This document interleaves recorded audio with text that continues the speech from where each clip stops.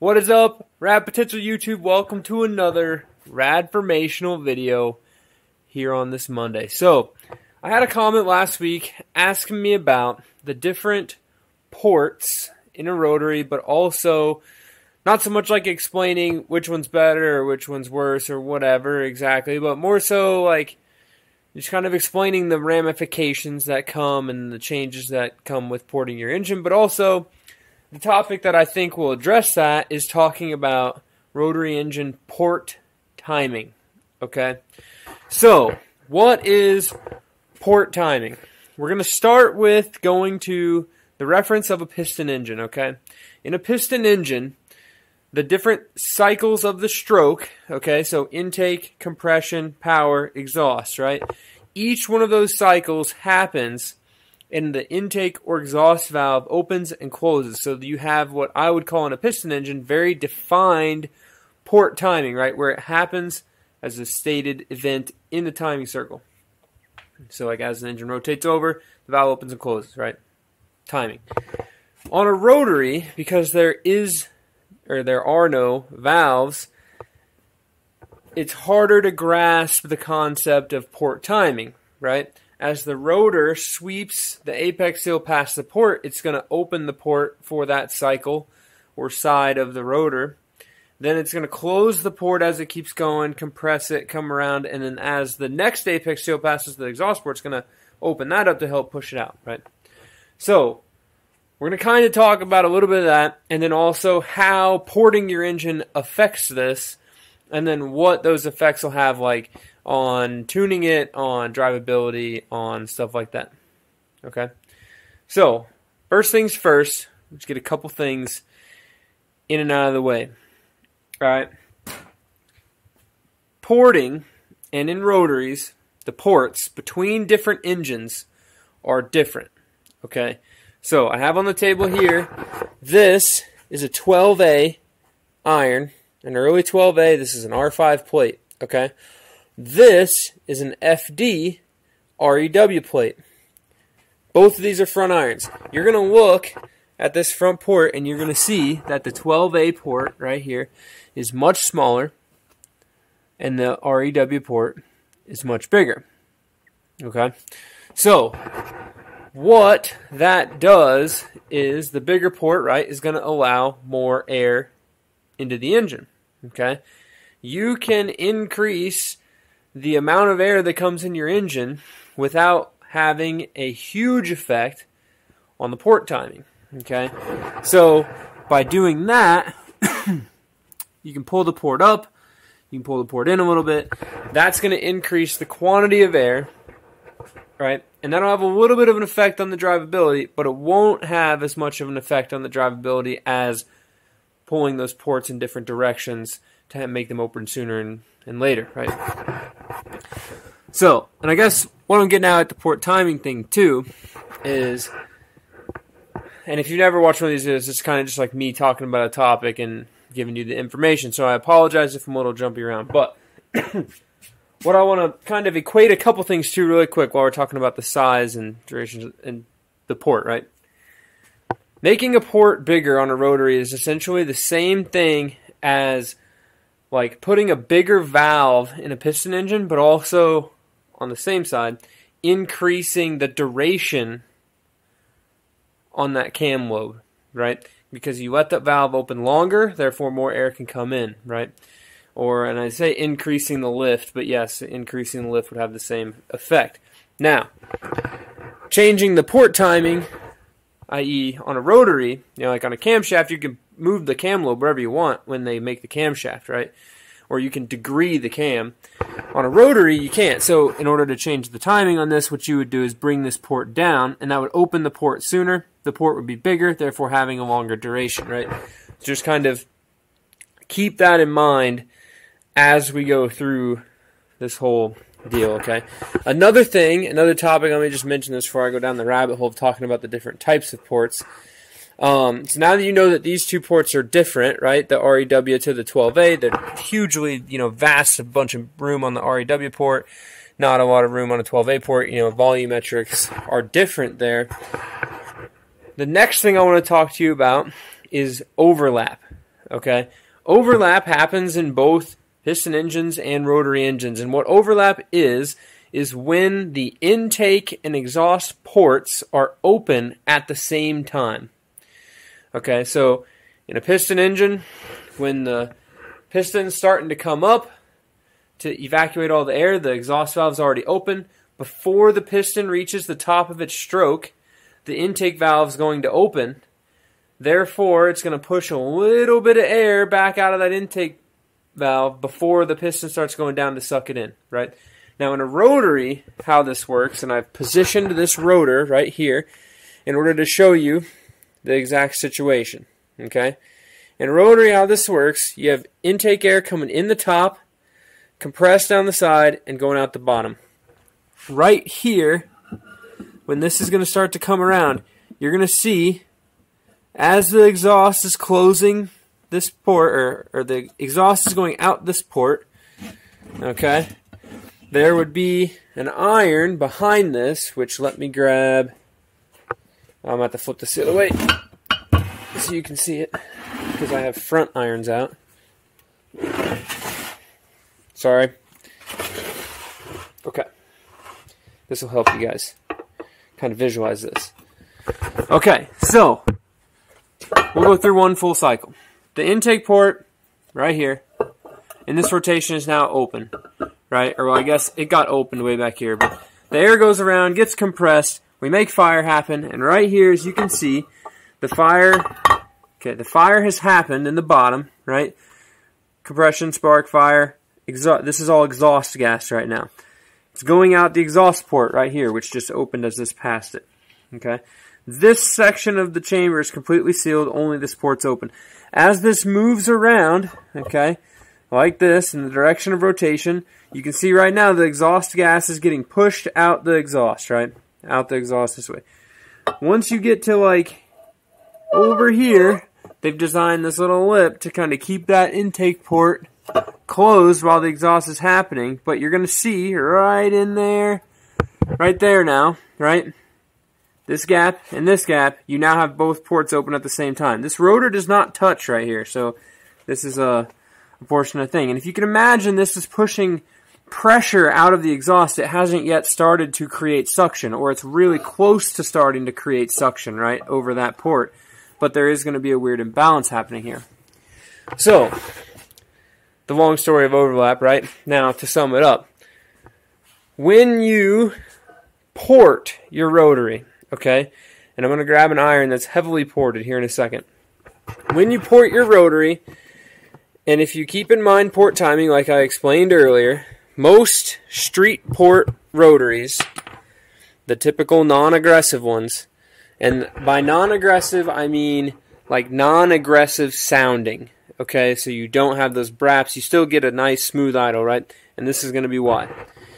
Most of the non-aggressive, pretty basic street ports are going to be just kind of up here, right? You're going to do this number and tie that back in. Now that you know what port timing is, what is this doing to affect that port timing? Does this port increase overlap? The answer is going to be no, right? You might have a little bit of more volume coming in up here, you know, as the rotor comes across it. You might get a little bit more because it's opening up a little bit. But if you don't pull this port back and you don't pull this port down, you're not going to increase the overlap. Overlap, like I said, jumping around a little bit. Overlap is what causes that gnarly brap that full bridge port, peripheral port motors have. Okay? And what is actually causing the brap, or how the brap happens, is that when the exhaust gas is getting pushed out into the intake port, right, because both are open at the same time, what that's doing is creating a pressure that fights your engine vacuum, right? Now you're pushing air out the intake, okay? So the engine's going to be like hiccuping, right? It's going to be like, then once the exhaust valve is closed, or exhaust port is closed, the engine now is transitioning into a vacuum, right, which is going to suck air in. So you get this like what do you call it, like a balloon or a push, like an inflatable bag effect, right, where you get that where the intake is breathing out and then in, out and then in, out and then in. And that is what's making that brap happen. That's where it's like brap, brap, brap, brap, brap, brap, brap. It's because when it hits the brap part and surges up is whenever it closes that exhaust port and sucks the air in.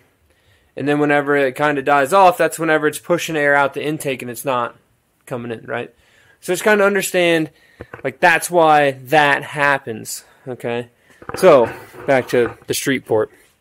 The street port doesn't increase that, doesn't increase the overlap, doesn't open the port sooner, so you don't have that gnarly brap. You get a little bit of the brap from having a larger duration, a larger quantity of air now because that port's bigger. And that's going to give you a little bit of a surge just because, you know, it's going to be more air coming in at once, right? But you won't have that, like, gnarly, you know, bridge port brap. Now, let's add more ports to this port, okay? So, what could be called a race port, what could be called, a lot of, like, people do without doing a full bridge or anything, is you'll see a lot of people that'll pull this port down this way. You'll see a lot of people that'll bring this port. Why am I doing this in the same color? Come on, dude. We'll keep our color codes here. Alright, so you'll see more people too that'll pull this down this way. I know the racing beat template that I'll show you here in a second for a full bridge pulls the port down. You've got more that can do more duration this way. You can bring it out further this way and taper it back in. And all of that porting limitations, right? Those different changes you make, okay, are going to accentuate either the overlap, the duration. It's going to make an inconsistent vacuum, and that's going to make engines the inconsistent vacuum is going to make a tuner's job harder, or make getting your carburetor dialed in harder, right? Harder to tune transit. Anyways, those things. So these ports, the more you port it, the more adverse effects you have on that overlap, and your port timing has effects on the overlap and everything like that, right? Where you now have this thing fighting itself, okay? So, to now draw in a bridge port, I'm going to have to erase my lovely label here. But you can see here how a bridge port's going to madly increase the overlap because this bridge is going to go back here, right? And you're going to have this chilling. So now this big area, which is essentially in this area of the engine, right? Right here where this is open, your bridge is going to sit right in there. Apologize that this doesn't stay. But it's going to sit back in here against the back of the iron, or the back of the housing, and that's where that overlap's going to be at. So this is going to pull in a bunch more air. The quantity is greater. The overlap is greater, which means you have braps. And braps are epic. That's why rotaries are cool. Besides being smooth and all of that. So, that's kind of the general premise of the port timing, the ports, the overlap, this, that, and the other. So, now I'm going to show you a couple examples. I'm going to show you a couple different irons to, like, for you guys to be able to compare the ports. So, if you have a 6-port, if you have a 4-port, if you have a 12A, I'll kind of explain to you how some of those work. REW. I don't have any RX-8 irons here. I'm sorry, but the concept is the exact same, and RX-8s actually have a pretty big port. Okay, so if you go on the internet and you want to try to learn more about the more specific stuff of like port timing, camshaft, stuff like that, go learn about piston engine camshafts and how the lobes are made and how they choose where they go, because that's the concept is pretty much the same, right? Okay, so talking about ports and stuff, okay, and we can kind of talk about the drivability of each different one in a little bit later in the video, but let's just compare port sizes, right? We're guys, we like to compare things.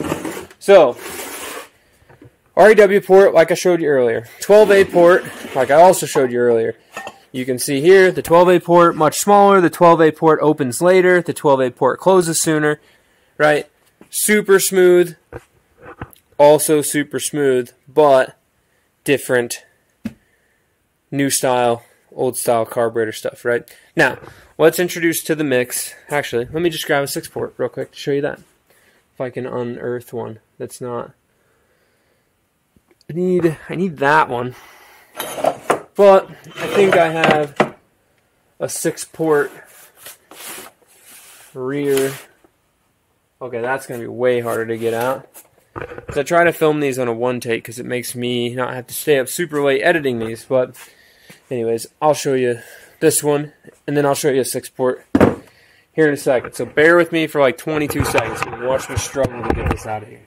If you can even see me. Rotors. I should have got this out before the beginning, but you're going to see as well, and I think the guy's question was more so phrased around that he had a tuner or an engine builder that didn't want to do a certain port that he wanted because the drivability would suck, and it is what it is in some cases. Alright, so we'll move the bad mamma jamma full bridge port one out of the way here. You guys see what I'm doing. We'll line these up so you can see kind of all these ports in a line, and you can see the different species here. Alright, this will work. This will work. Apologize for the delay. Okay, so now we have 3 of the typical style of ports chilling in a row. And I'll say typical style because your old school 13Bs, 4-port 13Bs, right, and your turbo stuff is going to be more so similar to this 12A plate for the old school stuff, and turbo will be somewhat similar to this REW plate as far as the port size comparatively to these and these 3. This is a 6-port iron, okay? This top one would have a sleeve, that's your auxiliary ports. I don't really have a video on that, but you can read up on those to kind of learn more about how that works and comes on the top. We'll kind of explain it a little bit here too. So, looking at this picture, or this image, if I hold picture, image, right, same thing. The video you're watching, if I hold this level, use this hole right here as a reference to kind of give you that port timing and feel of size, right? So the bolt pattern around these is all the same. You can see the 12A port, right, opening late. REW port opening sooner. This is unported, by the way. 6-port opening about the same time as the REW port, but notice the duration, how much bigger this is, right? This is your actual 4th port that would match what that one functions as, but the 6-port, huge. And you'll have guys that run 6-port engines without the sleeves, which means that essentially this is now your secondary port, whereas if you would put that size on there, right? Bigger. So, the big mamma jamma, the half, or the bridge. Okay. This is a full Bridgeport R5 plate, okay? The R5 plate's the early 12A plate. It's basically, if we take this one right here, this got turned into that, okay? They're not the exact same, but they're affectionately the same. So, you can see here, tiny, whatever, this one, they brought that down, right? Brought that port down, increased, or I guess advanced the port timing, open it up sooner. You can see the bridge here, right? Now you have all this extra space for overlap to happen. Whenever the rotor's sitting there, you're going to get that pushing of air back into the intake before it sucks it back in. You can also see here that they've pulled the port up, increasing the duration, okay? Which is going to allow the quantity of air to be greater, right? So, I hope that gives you kind of a understanding of what the different ports look like next to each other, as well as just kind of the port timing, the overlap, the different effects, and you can kind of problem solve in your head and dream up your own custom ports, right? So, let's talk drivability now, all right? And the drivability, dang it, being dumb. I'll link, go check out the drive. I made a video about asking if my Bridgeport RX-7 is streetable, and it popped off. Super awesome video, very successful. It did make, like, you know, it did really well, okay? I made like maybe $50 on that one versus the 10 I would make on these, but that's neither here nor there. The biggest point of these videos is for you guys to learn. So, streetability between this, comparing a rotary to a piston engine, is basically, you can do that, okay? A big cam, an aggressive cam piston engine is going to drive much like a really aggressive ported rotary, okay? And with that comes, when you have an idle or an inconsistent vacuum, don't expect your engine to run smooth, right, until you've stabilized the airflow. Okay, so for example, on my Bridgeport car, the engine's probably not seeing a super consistent vacuum or airflow, right, at throttle positions less than 10% throttle at any RPM, and then also at any RPM below like 15 or 1600, right? So at part throttle at 2200 RPM, it's going to just kind of buck, right? That is what it is. It's going to surge and do its thing. So ways to kind of take advantage of porting and mitigate that bucking are doing like what I showed here. Do a small street port. Do, you know, maybe a bigger street port if you're okay to tolerate a little bit of it, but you don't want it to like buck you out the windshield. You know, different things like that. Now, we'll kind of step into the half bridge ports or the half whatever ports, okay? So in a rotary, you have a center iron with primary ports. Your outer irons are your secondary ports.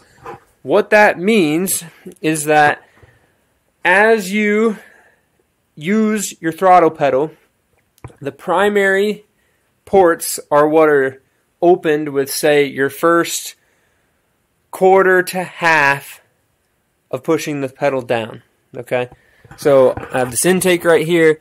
This top port is a primary port. You'll see it's going to open first. If this isn't seized up, picked a great. Okay, so see, the top port is opening first. I hope this focuses. I guess I could get this out and put it in the light for you. Please don't fall off. Man, I thought I was prepared for this video. I really wasn't. Alright, so hopefully you can see up in there. Notice I'm just barely working the throttle. You can see the primary port working. Now, the reason it's separated like that in primaries and secondaries is because at part throttle, they want to try to give you a low volume of air in order to stabilize the vacuum, stabilize the engine's intake, so that it doesn't buck and kick, right? So that's why, like an FD can have these huge secondary ports, but when you're driving around, the drivability, right, only is affected on the primaries. So a very common engine build, and I've put two of them in, is what would be called a half bridge port, okay? And when you do a full bridge port versus a half bridge port, a full bridge port means you bridge port every single port. You bridge port the primary ports in here, you bridge port the secondary ports.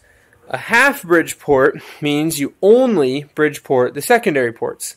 And you can do just like a mild street port on the primary ports. And what that does is gives you the drivability down low with the top end. Okay?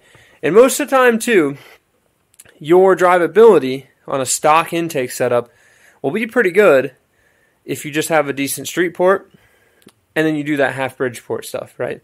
The braps that you hear, you can get a decent amount of brap out of a pretty good sized street port on the primary ports, right? And have you set up your intake. Now,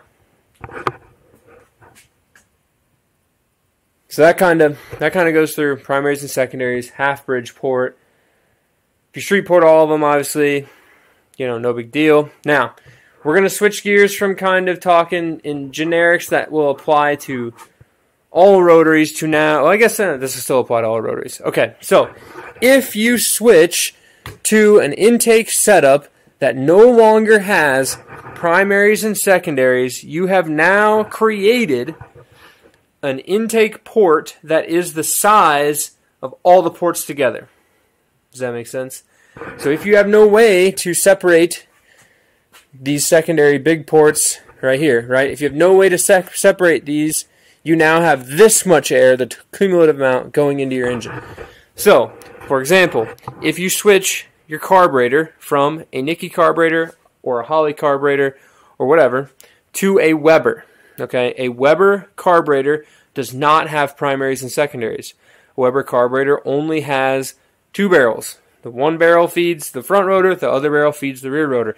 That means that you have a bunch of air coming into your engine, not very well regulated. So your drivability on a Weber is generally not going to be that good for low speed stuff. But everyone's going to tell you a Weber is going to scream to the moon on RPM, right? And that's why I have a Weber on my car, I got a Weber on my truck. And they're kind of a pain to drive around. I mean, even my truck, which is just a street port 13B, still bucks and kicks. And it's just because it has that side draft on it, right? So if I go and on my old 12A setup in the silver car, I had a Holley. On a Holley manifold, all the primaries and secondaries are separated, which means you can do a half bridge port, like I said, and you can get decent drivability on the bottom end. Okay? So, like I've done on the FDs and the whatever, that half bridge port should be about the same as like I've explained. That's just doing a street port. Okay? And yes, there is still going to be airflow that's going to come past the secondaries. Yes, you are increasing the overall volume. And yes, you will see like a pretty gnarly idle. You know, doing a half bridge port is definitely still going to be overall more aggressive than just a street port, right? But trying to keep some separation in your port size primary to secondary is going to help out that drivability, because that's going to make that transition, you know, easier, right? So, I don't know. I don't know if that made any sense for you guys. I guess let me give you one case study example of a port that I came up with that I ran in my FC RX-7. It's a Series 5 NA, so it's a 6-port engine. So what I did on that 6-porter, I guess this is before I knew how to build engines, but I knew what porting was, and I understood this concept. So when I had my engine built, this is what I wanted done to it, right? So I approached the engine builder and said, can we do just a street port on the lower port here? We'll do just a street port on the center iron, okay? And then what I had him do is cut a bridge and bridge port the auxiliary ports. So by doing that, the 5th and 6th ports on a 6-port engine, I had all the emissions on it, everything. Full-blown 7 feet of vacuum line in this thing, making everything work, freshen it all up, okay? The auxiliary ports are closed until like 5,000 RPM, we'll say. When you fire up, or when I would fire up that car, it would idle dead smooth, right? No braps, no nothing. Dead smooth. When you would drive it, drivability was awesome. Didn't buck, didn't do anything. When you cracked that throttle open and got into the 6 ports, man, that thing came on super strong. It made like 170-something wheel horsepower on whatever dyno we were on. Ernie will know. I think the dyno was reading low because that car would keep up with and smoke an RX-8. And, you know, yeah, power to weight, whatever. But RX-8s are pretty quick compared to an FC. So that thing, it ripped. It would do it would spin the tires into second gear, and if you really banged third hard enough and it was maybe a little bit wet, you could spin the tire into third just a little bit. But that car ripped, and it loved the top end. So that's where like you can tune in or dial in that balance, right? Now, another port that I did for a friend of mine locally, and I'll try to get it out here and show you a little bit of it if I can, but I don't want to pull the whole iron out, is what I would call like a mini bridge, like a half bridge mini bridge, okay? So it was a half bridge port, i.e. it was only bridged on the secondaries, but I did a really small one, right? So super small, just like this, barely, didn't increase the port time, didn't bring it down any, just kind of left it all in that top end section, right? And what that did is it gave that car a nice choppy, you know, 1400 RPM idle. The drivability, super nice. You know, it's a turbo car, so you don't need a huge port, right? You can make up for volumetric efficiency, or you can make volumetric efficiency up with a bigger turbo, right? If you don't have big ports, put more air in it, right? Because that's essentially what you're doing with the port. But anyways, that car, which there's a video on it on the channel, S5 right-hand drive Turbo 2, it has a big, huge wing on the back. It was probably a couple years ago. That car is a blast to drive. It's super comfy, super safe, and I say safe, super fun and to drive around and this, that, and the other. And it's just like when you pull up to a stoplight, no, it doesn't brap and doesn't shake like the silver car, right, or the Mouse, which is now the 99 car. But it doesn't shake the whole car and go crazy and do whatever, right? It just has this nice little bup, where where like the silver car's like bop bop bop bop bop bop bop, the whole car's going crazy, you know. But it gives you that, hey, when you pull up next to a cammed out Mustang, you got a little bit of throat to put in that fight, to put on, you know, you have a little more of a stoplight presence, right? So that's kind of my my science lesson on porting, the effects, how it drives. I am not going to tell you what port I think is best. I think that you need to decide what port you want for your situation, right?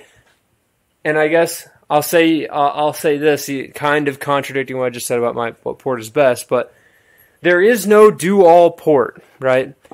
And if you want a car that makes a ton of power, or makes that gnarly noise, or makes that whatever, or if you want a car that's smooth, or you want whatever, you're going to have to make sacrifices, okay? Especially with these.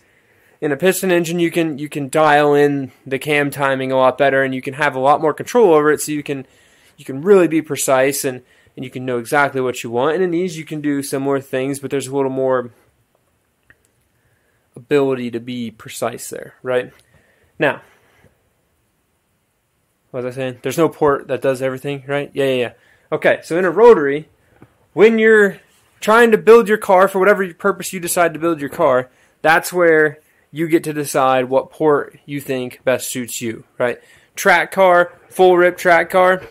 If you're not going to try to drive it on the street, then why not do a big port, right? Why not? It's going to sound sick when you're cruising through the paddock. The thing's going to rip on the top end. You know, you're going to spend all your time above 6,000 RPM anyways. You're not even going to use, when you're using the primary ports, but you're not like, that's not what you need them there for, you know, to full bridge that thing. That's what the 12A car that I have has, which is asinine to put that car on the street, but, you know, I don't know. I wanted that. It's kind of loud and obnoxious to drive and shakes and does whatever, but, like, that's what I wanted. If I wanted a smooth one, right, if I wanted it to be dead quiet, dead smooth, dead whatever, I'd build a car like Sheba, the white car out here, which is a bone stock Turbo 2, no porting, no nothing, with a little small turbo. They make the same horsepower. They're both about the same fun to drive, but the white Turbo 2 powered version, you can come up to a stoplight, the thing just purrs. No shake, no nothing. It's quiet. It's whatever. But it's going to keep up with that full Bridgeport car sitting right next to you that's waking everybody up in a 2-mile radius, right? So finding that balance, like the middle ground, which I really don't have anything in the middle ground. I guess you could say my rotary truck is, but it's a street-ported 13B, and it kind of is the middle ground. It has a little bit of a brat, but not like gnarly of a brat. And, you know, it rips. But that truck doesn't pull as hard as the other one. So you're sacrificing power for smoothness, right? And that's the ultimate debate, right? Power versus drivability. Most cars that make a ton of power aren't the most drivable things, especially when you're talking in like this realm of budget, or, you know, the only real cars that do that are like exotics. Crazy boosted stuff, you can make tons of power, but you still have to have the supporting stuff to do it, I guess. So anyways, I'm going to quit rambling. I'm going to go inside. It's been a super long weekend. Tune in to tomorrow's video to see Justin and I. He came down this past weekend, and we rehomed everything from the silver car, which is now becoming a, not really a parts car, but a momentous, because that's the car that created all of this for me. So I'm going to kind of build a little landscaping thing around it in one of my mountain bike jumps and make a mountain bike jump over it. But I'm taking all the good parts off of it, don't worry. It's helping out so many other cars. I rehomed all of that into my 99 GSLSE. So I have the most un-GSLSE GSLSE times 2. The rally car, which doesn't have a sunroof, this was a GSLSE, no sunroof, crank windows, no wiper, no whatever. And now my other GSLSE street car has 4x110 brakes and all sorts of the SA stuff. So go check out that video. It'll be up after this one.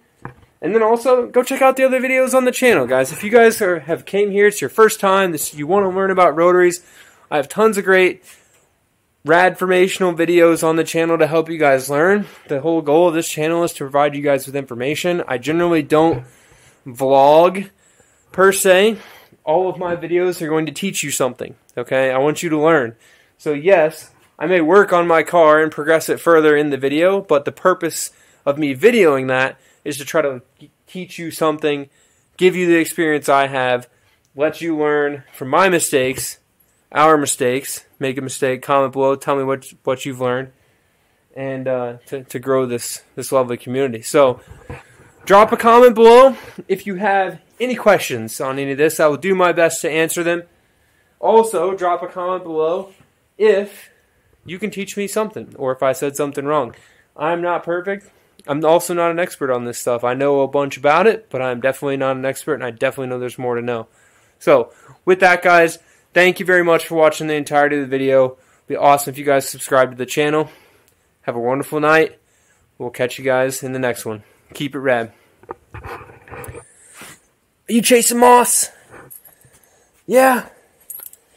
What do you think? What do you think? You learning about rotaries, right? This is like learning by osmosis. See her? She loves it. Staring down the rotaries. Staring down the rotaries. What are you doing? What is it? Alright, guys. Peace.